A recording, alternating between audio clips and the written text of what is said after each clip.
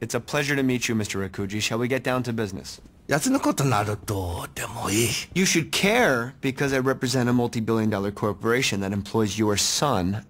Now can we sit down?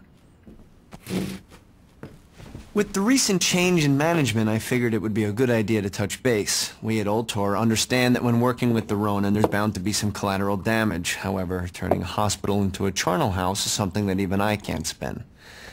You need to keep your men under control. My English must not be as good as I thought it was. It sounded like you were giving me an order. You're quite astute, Mr. Rakuji. I'm not a 20-something who is impressed by a power tie, Mr. Vogel. I suggest you stop trying to bully me. Mr. Rakuji, your son and I negotiated a very reasonable contract. My son's an idiot, Mr. Vogel. If you wish for the Ronin's protection, you had best be prepared to offer us something much more substantial.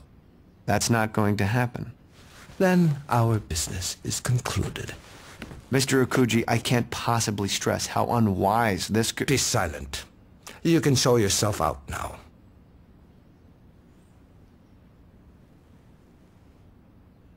Well, I guess that's that. Best of luck, gentlemen.